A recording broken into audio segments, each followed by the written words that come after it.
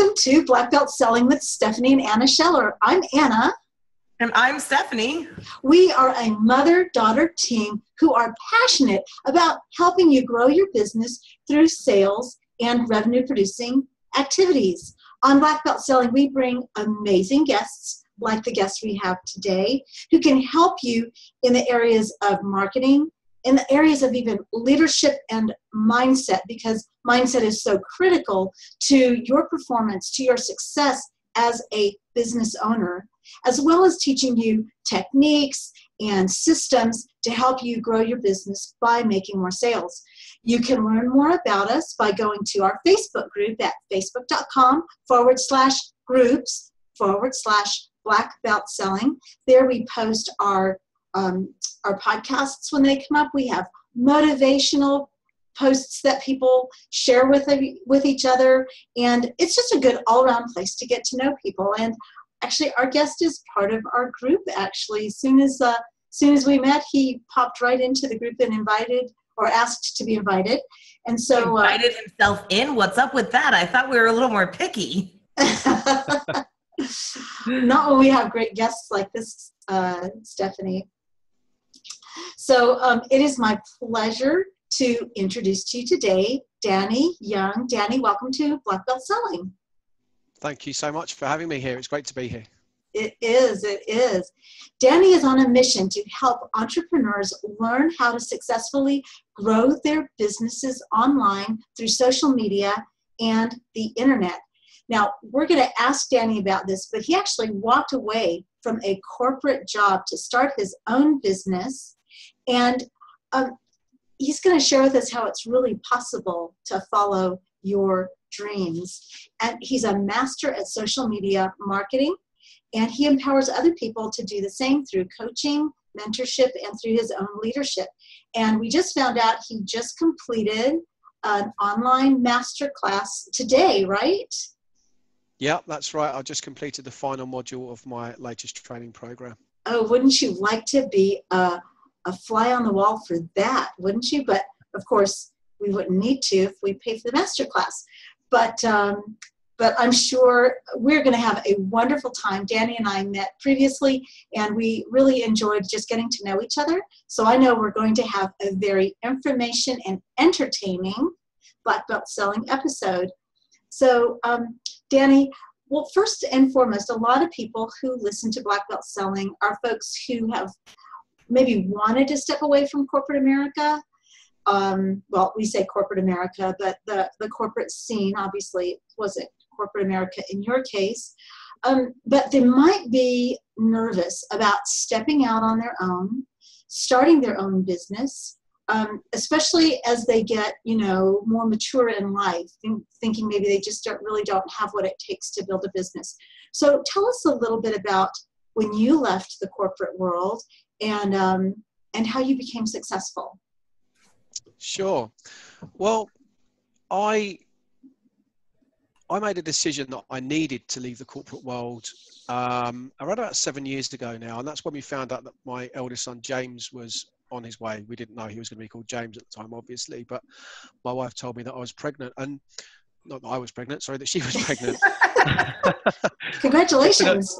Yeah, that's amazing. I told you, I've just finished this masterclass and I'm just kind of putting my head back together. But so my wife told me that she was pregnant, and I kind of took stock of where I was and what I started to, I kind of realized this, but it brought it all to the fore. I was very aware that I actually wasn't spending that much time at home. I was kind of married more to my job than I was to my wife at times, which was not really how we wanted things to be. But my job had kind of really taken over my life. And every time it called for my time, I would go to it because it was a commission. Well, it was a salary plus commission role because I was in sales and marketing.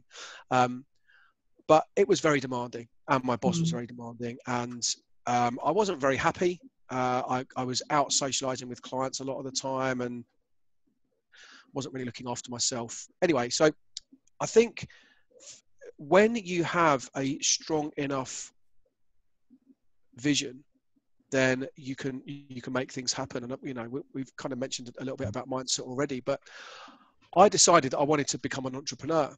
And what I first decided was I needed to leave my job, and I was trying to think about ways that I could kind of have a balanced lifestyle that would allow me to be at home and be a good dad, but would also generate a decent level of income. And I was earning really good money as well. So it was quite a difficult time for me in terms of making a decision. But then, as luck would have it, I was given a flyer at a train station one morning on the way into work, and it was about an opportunity specifically in network marketing. And that was my first kind of foray into the world of entrepreneurship. So I would love to say that it was an overnight success. It absolutely wasn't. It was, there were challenges, as there often are when you're kind of making a big transition like that. But I was always going to persevere. There wasn't anything that was going to get in the way, because I knew that I had to make a significant change. I was 35 at the time when James was born, and I've wanted to be a dad all my life. So I wasn't about to let a career get in the way of me being a fantastic father. So I knew I needed to be around at home, and I just persevered, and I tried to make things work. And I actually went back to my boss and told him I wanted to leave the company, and he said to me that as a really valued member of staff that he wanted me to stay. And we ended up negotiating an arrangement where I would do 50% of my working hours for him. And then he said I could spend the other 50% of my working hours building up my new business, and he could kind of transition me out of the business while I was building. The problem is that it didn't work out like that. I really just ended up negotiating a pay cut, because, as I said, every time that sales job kind of raised its hand and said, Danny, come over here, I need you to do something, I'd drop everything else and go, because that was the way that I was used to working. So I just negotiated a pay cut, and it ended up that I started to feel quite bitter about it, because the agreement that we signed, there was no room for maneuver in it. And in the end, I ended up just getting to the point where I turned around to my wife and said, I have to make the break now, or this is never going to happen. I'd managed to build up my business to a point where it was earning an income, but it was nowhere near what I was used to earning in my sales job, because there were times when that was a 6-figure a year income. But we agreed that the life that we wanted to have was only going to happen if I could get out of my job. So we made some changes to our lifestyle. We made some cuts in certain areas. No longer were we going to be taking 2 or 3 holidays a year. We kind of downsized to one vehicle for the family, and made a few adjustments, and got to a point where I was able to walk away from the corporate job. And I've just been building, steadily since there, on an incredible journey, learning about lots and lots of different things, trying lots of different things, failing at lots of different things, succeeding at some of those things that I was trying, which has ended up getting me to where I am today, albeit 7 years later. But I didn't actually manage to leave my job until 2013. So it took me 3 years from finding out that my wife was pregnant to entrepreneur and kind of take charge of my own destiny, and then eventually being able to actually extrapolate myself from the job, escape the corporate world, and become this full-time entrepreneur, which I am now. Wow. I think people think that sometimes they have this idea in their head that it's going to be easy to pull that off, to replace their corporate job. Because, if you think about it, most of us did not have to work very hard to get our jobs. And so we think it can't be that hard to replace them. But as you kind of pointed out, there's kind of a mental thing that ends up happening too, and you can end up getting suckered back in longer than you wanted to. So huge kudos. I'm always a big fan of the whole, take your life in your own hands and run with it, and not let anybody else control you or dictate it for you. So huge fan. Well, she did that too. I mean, this girl did that. She decided, and in 6 months walked away from a corporate job. And yeah, but I had a lot of incentive to get away from my corporate job. So there was cash flow not happening, the commission cuts. I will tell you, if you really want to walk away from your job, the best way is to convince them to cut your paycheck, as you found out, Danny. Yeah, exactly. But okay, so I am curious, since we're talking some mindset stuff, one of the things we do talk about in being a black belt is cultivating the right mindsets, because a lot of it comes down to your thoughts, your thought process, your thinking, where you're at mentally when it comes down to that black belt test. And you're 6 hours in and they are still asking you for more stuff. The only thing that's going to keep you going is the right mindset. So what have you discovered as far as mindset goes that's really made a difference for you in your journey and in your quest for this success that you're now finally sitting here going, this feels cool? Yeah. I love that question. I love it because mindset for me is a massive, massive part of who I am now. And it certainly wasn't back then. And it's funny, you know, people often talk about the benefit of hindsight, but you know, I can see how things could have been very different if I was applying, even in my career, if I was applying the mindset work that I do now, things could have been very, very different indeed. But you know, we talked about the masterclass that I've just now finished. The first module in that is entirely focused on goals, vision, and mindset, because I believe that it's the foundation for people to succeed, especially in the world of entrepreneurship, because we don't have, you know, generally speaking, you know, certainly for myself and for a lot of other people that I work with, we are fairly isolated because we don't go to an office to work, we work from home. And we don't have other people to bounce off of, generally speaking, certainly not in our close vicinity, unless we're fortunate enough to have our significant other, husband, wife, partner at home with us. But even then, they're probably doing their own thing and you're doing your own thing. So, when I was in the corporate environment, there were lots of people I could bounce ideas off of. If I was feeling like things weren't working out, I could grab a coffee or we could talk at the water cooler, that kind of environment. You don't have that when you're a home-based entrepreneur.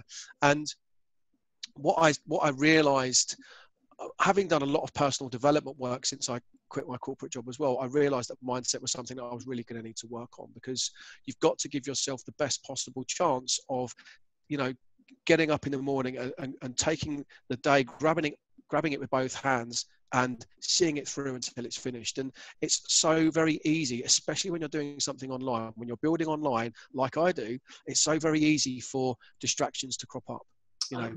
Skype, we all know about Facebook, notifications pinging, emails coming in. I mean, am I a saint? No. Every now and again, because I build my business on Facebook predominantly, it's very easy to just kind of find yourself thinking, hang on a minute, I've just lost 5 minutes of the day, if you're lucky, scrolling through my newsfeed. Yes. It's very difficult to avoid that. Right. So what I like to teach people is that there are measures that you can take to give yourself the best possible chance for success. And it all for me starts at the very beginning of the day. So I have a routine that I follow in the morning where I do work on my mindset. I can go into it in as much detail or as little detail as you would like, but generally I spend the first hour of my day working on my mindset. I get up early and I make sure that I condition myself so that I come into the day full of confidence, ambition, drive, desire, and what I need in order to succeed ultimately. So, visualization plays a big part in that for me. I'm a big believer in visual, but doing that by itself doesn't get you results, but it helps you to apply what you need to apply in order to make the results happen, I think. Say that piece again about visualization. You had a little bit of connection issue. So visualization is a big part, but it's not everything. So just kind of, I know sometimes you get into the groove, it's hard to repeat it, but maybe you can give us the essence. Yeah. So the essence of what I'm trying to say there is that visualization for me is hugely important. I believe that you can, I think that there is something in visualization. I don't know exactly what it is, but by projecting yourself forward and kind of seeing yourself in a state of where you want your life to be, you can kind of almost build the path for yourself. But it doesn't stop there. If you were to sit there visualizing all day, you're not going to get the results. You need to be hustling and putting the work in and doing the activity that's going to get you there. So I think it helps to plant subconscious seeds, but ultimately it helps to pull you through. Having a strong vision helps to pull you through the times when you maybe don't feel like doing something, or you get a result that doesn't go the way that you wanted it to, or so, something crops up during the day that could maybe previously have thrown you off course slightly. Having that strong visualization, kind of different to vision, being part of that helps to pull you through. But you can't just sit there and expect the the law of attraction to make things happen for you. You've got to put the work in as well. That was my point.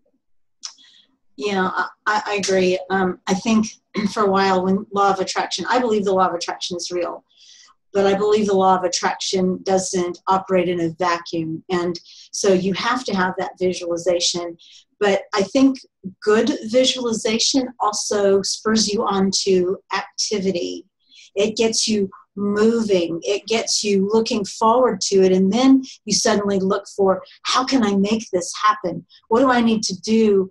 And you start to have the confidence, because I think a lot of people lack confidence. I know for myself that some mornings I wake up and I'm thinking, oh, what if this happens? And what if this happens? And all the what ifs that can pop up. And then I have to shake myself and go, what if that happens? Are you capable? You think about what you would do. I actually did that this morning. I had a couple of situations that were looking to sour. And so I actually just sat down and thought, okay, how am I going to handle those situations? What if this happens? And that's part of the visualization I use. Is that some of the visualization that you use to kind of map out what can happen with different situations? Or how do you use, it's not one of our questions, but I think it's an important thing for people to understand how to use visualization. Yeah, so I tend to use visualization slightly differently. Not that I try and address a number of potentially different scenarios that could crop up during the day, but I tend to focus on what my ideal life will look like in the future. So part of my morning routine is listening to, I have a vision mapped out for myself, and it's quite a vivid vision that goes into quite a lot of detail about, the kind of house that I want to live in, where I want to live, who I'm surrounded with, how I'm feeling. It goes into quite a lot of detail, and I write that out. I've written that out, and then I've recorded an audio of myself reading it out loud. And I listen to that every morning just to kind of tune my mind into my ultimate goals and where I want to get to. And then I've followed a lot of training on this from different people, over the course of the past few years. But I then spend some time kind of projecting myself there, actually trying to think about how it feels to have achieved what I'm looking to achieve. So it's that kind of visualization that it kind of all pulls into my vision, and it helps it to I think, just by subconsciously kind of feeling how it's going to feel once I've achieved that, it kind of locks everything in. And then that drives me to take action. But part of the law of attraction in there as well, I'm a believer in the law of attraction, because I believe that things have happened so far as a result of that for me. And it just kind of all comes together. But I have this routine that I follow every single morning. But in terms of my visualization, it's more a case of me looking at what I want my kind of utopia to be. Very, very cool. And, for listeners that are listening, that's a really important key to establishing your goals. And because you have to start to the visualization helps you to believe that. And you have to feel it. I mean, that's part of it. You have to set that vibration, that emotion, that you're already in possession of it and you're already enjoying it. So thank you for sharing that. I think that's really important for listeners to hear. Because even if we know it, we hear it, it's always good to get a fresh perspective of somebody that's actually doing it and is successful with it. Now, you're welcome. Yeah. When people think about black belts, they a lot of times think about experts, like Stephanie and I are black belts. And so people think that, we could go in and, slay, wah, wah, wah. But really establishing yourself as an expert in your niche doesn't necessarily mean that you have to have years and years and years and years of training. How do you help people? I know one of your specialties is helping people to establish themselves as experts. How do you help people do that? What can somebody do to establish themselves as an expert? Yeah, love that question. So I think the beauty of being perceived as an expert is that you only really need to know more than your audience knows. That you know, that is that is the beauty of being an expert. So if you find an audience of people in a certain subject field that are relative novices, and they will exist because everybody has to start somewhere, right, then you can study a little to get, so if you are completely new, let's say somebody says, I want to become like I did when I left my corporate job, I want to become a successful entrepreneur. I didn't quite know what that consisted of. Now, having been on the journey, I know exactly what it is because it's what I do. But I was really, really interested in online marketing. And what I decided to do was to study it. So I started to learn specific things about online marketing. I think I started off pretty much with doing stuff on Facebook. And then I started to build an audience, and the audience were people that were like me, but probably 3 to 6 months prior, that had no clue about what I had since learned.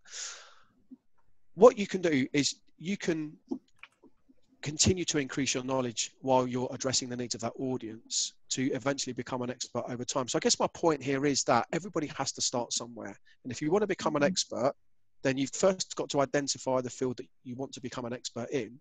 And then secondly, you need to study, and you need to have a thirst for knowledge and an almost unwavering desire to be the best that you can be in that niche.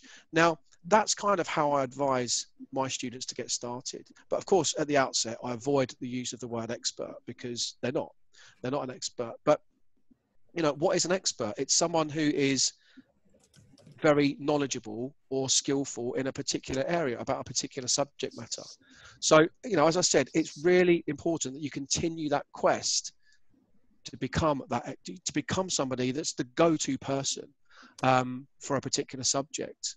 And, I think it's fair to say that when I first started my entrepreneurial journey, I wanted to please too many people. So I didn't have a very clear understanding of the audience that I wanted to address. And that's something that I definitely recommend that people work on. And I refer to it as your personal brand, because your personal brand is about defining not just you as an individual and what you stand for and what you're passionate about and, how you want to be remembered and what you want people to think of when your name is mentioned. But it goes beyond that, because you need to also think about the audience that you're going to address. So you need to understand a lot about their demographic, but also, what it is that they need and what it is that they desire. And then you've got to think about how you can solve their problems. And the personal brand kind of encompasses all of that. So it's taken me, since I started to really work online, which was about 4 years ago, it's taken me 4 years to get to where I am now. But now I believe I'm an expert when it comes to things like personal branding and attraction marketing. But I also know that with my capacity and desire to learn more, that my journey is not over, and I continue to study. And, we've mentioned the course that I've just put together. I've put together that course, but already I'm thinking about the next course I want to put together with some new strategies that I've been learning, and they're strategies that I'm putting into practice, seeing results from, and then I'm teaching back to others. And that, for me, is where you really can start to call yourself an expert, when you've had the results and you understand how to make those results happen, and you can teach that to other people.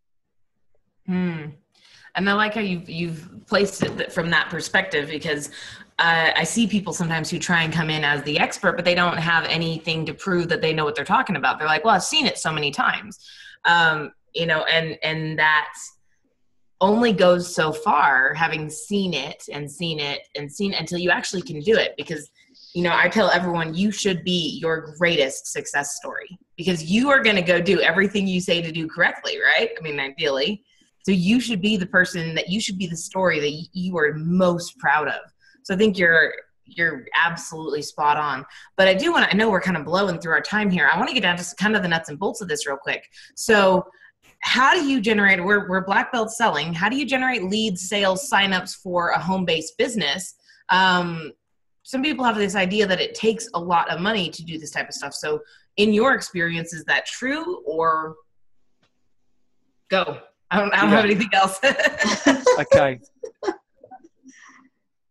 If we're thinking about methods of generating leads, I mean, there are lots, okay, but I tend to think of this, especially if we're talking, if this question's coming from a cost kind of angle, there are two ways that you can generate leads. You can either generate leads through organic traffic means, which means that you're not paying for your traffic, you're using social media, or you can use paid traffic, which, by virtue of its name, is where it costs money. Now, organic traffic is a great place for the kind of new entrepreneur or the budding entrepreneur to start, because it generally, as I said, it's free. So you're using social media, you're sharing, if we kind of just take a step back to what I was just talking about, the brand and understanding, your audience and that whole piece, then once you understand that, you then need to know where to find your audience, and you need to be able to share content of value with them. Okay, that's the process that people follow in attraction marketing, sharing content of value with their audience, which will have, if it's structured in the right way, it will have a call to action at the end, and that call to action is ultimately going to take people along a journey with you, where that's going to lead to sales or sign-ups or whatever your goal and objective is. Okay. Now, it's great and it works really, really well. And I teach people, how to build their business using attraction marketing. It does come at a cost, but not a financial cost. It comes at the cost being time, because you have to create your content. You have to spend a lot of time on social media, kind of building relationships and reaching out to people and having conversations, following up, actively prospecting. All of that stuff takes time. So that's definitely something to think about. What I like to do with my students and the people that I coach is to say, look, that's probably where you want to be starting, unless you've got capital to start investing in some kind of paid activity. So generally speaking, most entrepreneurs will say that they don't have two pennies to rub together. So they'll start with attraction marketing, and they'll put a lot of time and effort into building up, this kind of raving tribe of fans and followers that then start to buy from them, and then they start to generate an income. And at that point, I then start to talk to my clients about how they can start to use that income and leverage it to really start exponentially building their business by investing in paid traffic. Because if we look at something like Facebook advertising, for example, Facebook advertising, you have to obviously pay for, but I love it because you can be laser targeted about who you want to put your message in front of. So rather than kind of being in this, in this mode in attraction marketing where you've kind of identified your audience and you're putting valuable content out there, what you can do now is to say, I've got this valuable content and I'm putting it straight in front of the people that I know are going to want to consume it, because I know lots and lots about them. I've done my homework, and those people are going to start to see your content in the form of paid ads, of which you can deliver adverts in so many different ways now, video, opt-ins, there's lots of different ways. Some of those people are then going to start raising their hand and saying, I want to know more. I want to know more.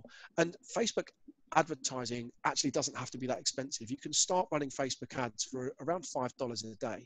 And if you can generate 5 to 10 leads a day, where some people are raising their hand and saying, your content is resonating with me and your call to action is something that I want to act upon. So they're kind of saying to you, yeah, let's have a conversation.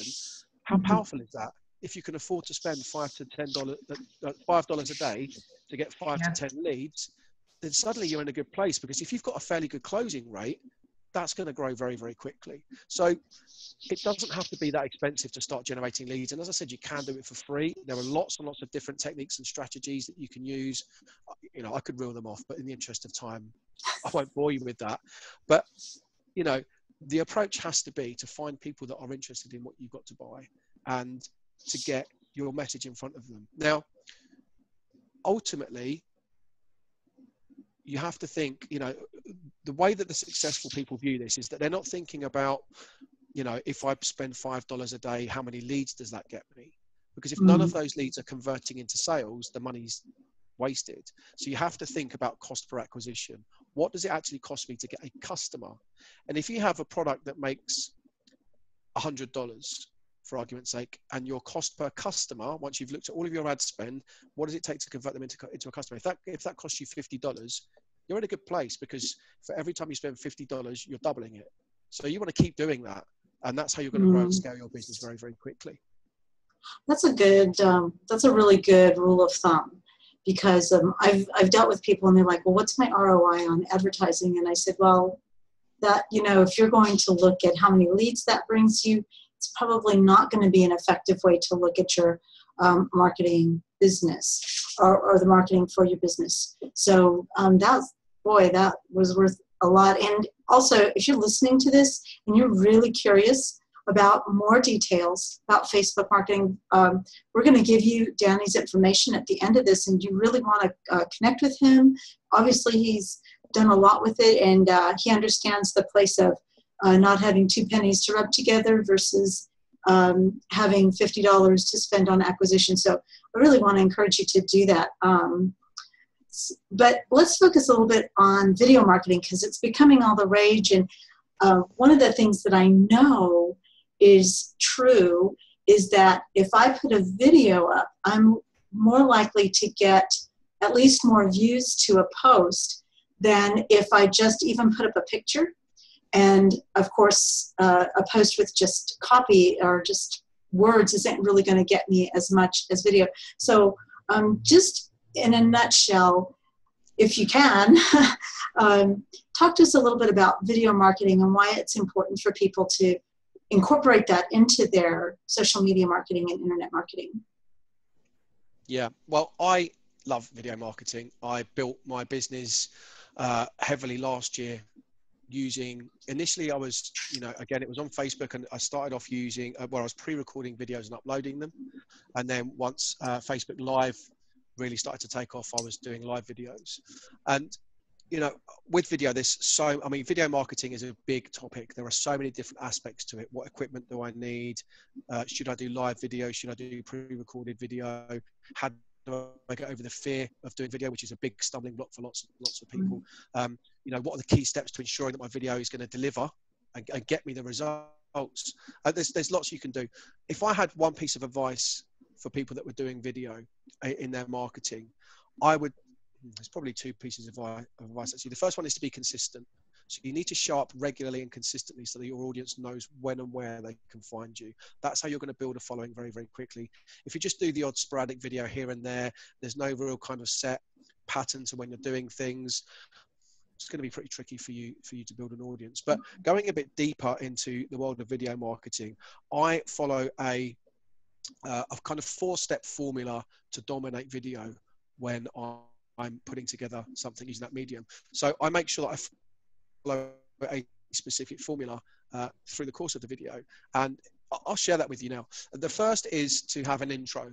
Okay, so just open up by saying, hey, this is Danny.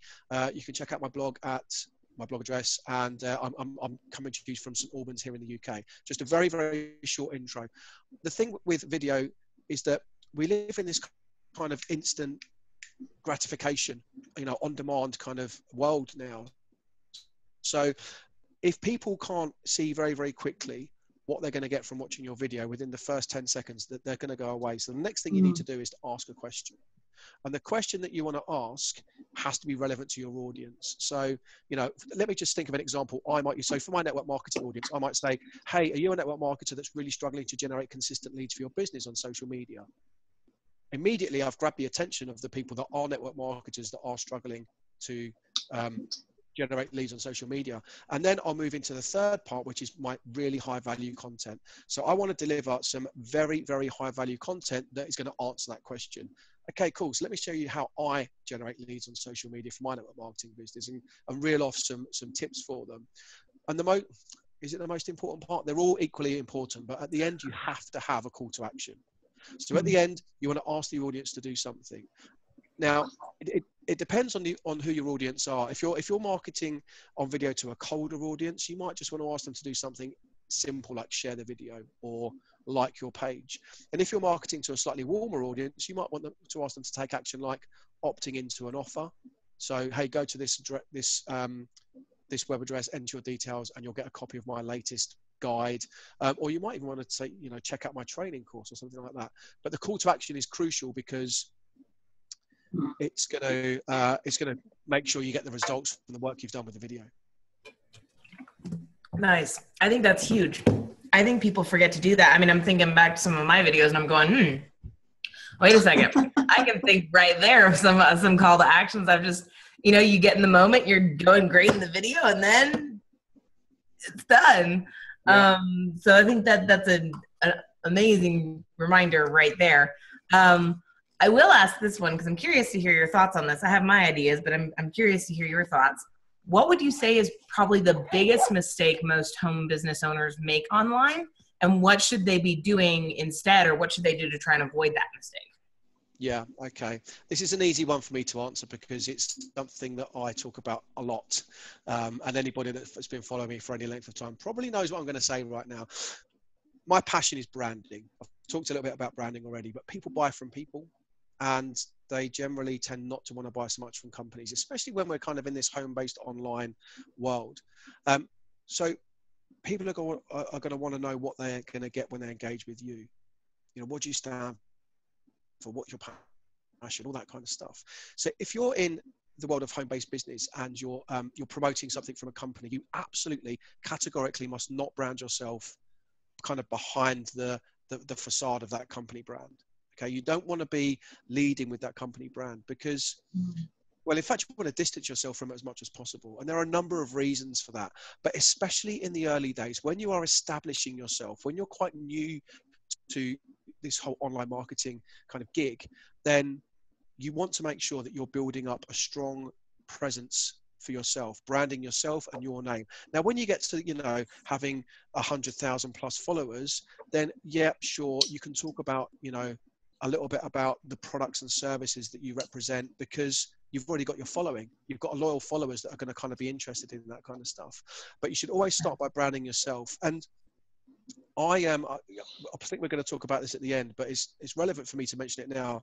I've recently completed a pretty kind of brief and succinct guide called the 6 Steps to Refining Your Personal Brand, which is a free download. And the reason I called it that is because if you have a presence online, if you've got a Facebook profile, if you're on Twitter, if you're whatever online, and pretty much most people are these days, then guess what? Your brand already exists, okay? Because your brand is about how you're perceived by everybody else online, okay? Right. Everybody else that's going to take time to look. So I used to talk about building your brand, but now I talk about refining your brand because it's there.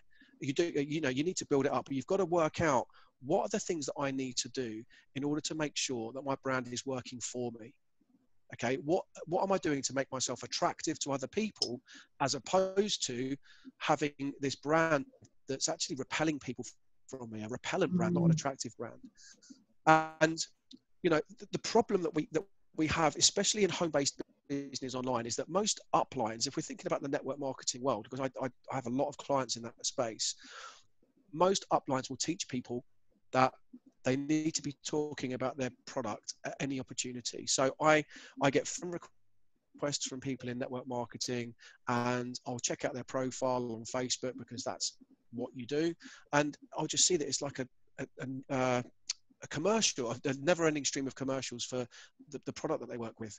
And I'm like, yeah, that's not going to work. How do I know? Because A, I've done it. B, I've spoken to lots of other people that have done it. It doesn't work. You just people just get sick and tired of seeing it, and your followers eradicate, your friends start disappearing, and it doesn't work. The only people that do kind of like that stuff are other network marketers who are all caught up in this world of, well, this is the way we build our business. It's absolutely not. It doesn't work. You've got to concentrate on understanding your ideal audience and how you can serve them, and positioning yourself as somebody that they want to engage with, not just saying, hey, I've got a special on this product, buy 2 get 1 free. People don't care about that. They don't come onto Facebook to buy their products. So the question was, what's the biggest mistake people can make online and how do they avoid it? My answer, just to summarize, is that they have to brand themselves and they have to not market their company, and they kind of do that stuff in the background. Excellent advice. I think even for people who are trying to build their own business without being part of network marketing, we can still fall in that trap because we're trying to be like somebody else.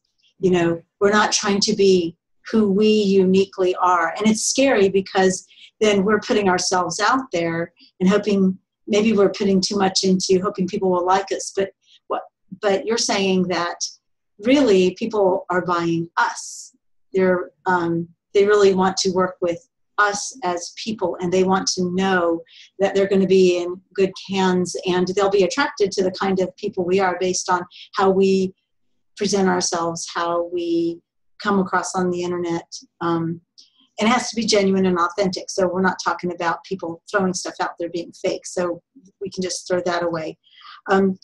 And, you know, we have had such a good time. There's more questions we wanted to ask you. So obviously, Danny, you're not done on black belt selling. We absolutely have to have you back. But I think this is a really good time to talk about your offer, especially in light of the fact that you were talking about the importance of personal branding. So share with our listeners how they can learn more about that, get in touch with you, because obviously you are you're delightful to have, and I know that people want to learn from you. That's very kind of you to say. Thank you. Yeah. So people can contact me through my blog, which is www.dannyyoungonline.com. And they can also download a free copy of the handbook that I was just talking about, the 6 steps to refining your personal brand. And that can be found at www.dannyyoungonline.com/branding. So it's free to download. Go ahead, Cool. Steph.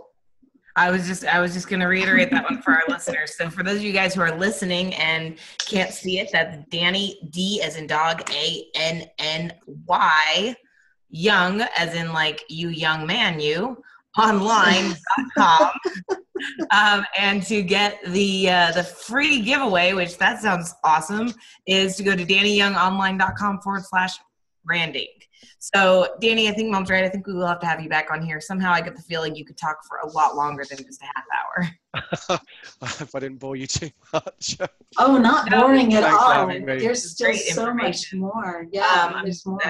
My guess is there'd be a lot more back here that we haven't pulled out yet, because I'm sure you're still a little fried from pulling the masterclass. So we'd love to have you back. Thank you so much for joining us today. Oh, it's been a pleasure, and I'd love to be back. So yeah, that would be awesome. Thank you. Awesome. Well, for our listeners out there, you guys, this is exactly what black belt selling is about. It's about bringing the expert, the person who has accomplished what they're talking about accomplishing, to you, making them available to give you the ideas, the training, the coaching, the mindsets you need to be successful. We appreciate you guys joining us every single week. You make the difference for us. You being involved, you listening, you checking out our Facebook group at facebook.com/groups/black belt selling is what makes us keep going. So do us a favor, do yourself a favor, join the group, stay inspired and motivated, because as Zig Ziglar once said, motivation is just like bathing. We recommend you do it daily. We will look forward to having you guys back here with us again next week. You know, we're always here with great guests, great content, and great energy to end your week on a high note. I'm Stephanie, here for Anna. We're the Black Belt Sellers of Southwest and Central Texas. Whatever it is you sell, let's sell more.